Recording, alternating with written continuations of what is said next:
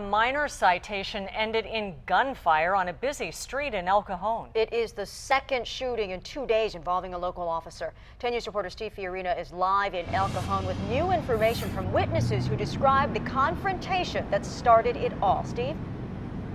Virginia, it began on the sidewalk and street here, ended in this used car lot. You see the bicycle over there, and detectives still at work. An officer shot a man he said appeared to be reaching for a gun. Several witnesses gave conflicting reports about a cat-and-mouse chase inside that fence. Detectives searching for a weapon or clues after a patrol officer shot a man on a bicycle. Roy Mattingly, who didn't want his face shown, was across the street watching.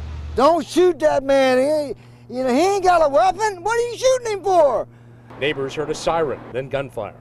I heard one gunshot, and then I heard like 5 more gunshots, just boom, boom, boom, right after another. The man, known as Black on the street, was illegally riding his bicycle on the sidewalk. The officer was attempting to stop him to write a citation, and things escalated.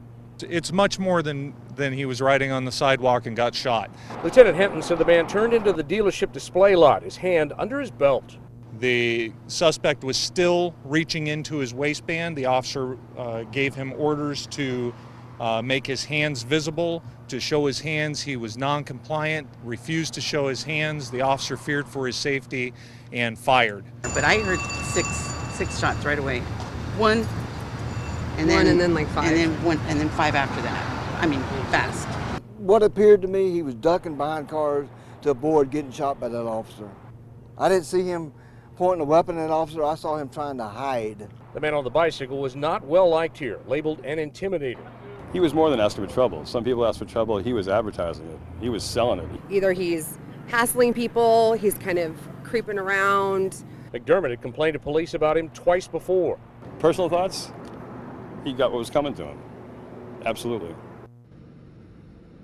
Police have not found a weapon, at least reported finding one. Young man stopped by earlier. He said he was the nephew of the man who he said had an attitude, and maybe this would be a life changer for him, and maybe he would learn from it. The wounds are not described as life-threatening.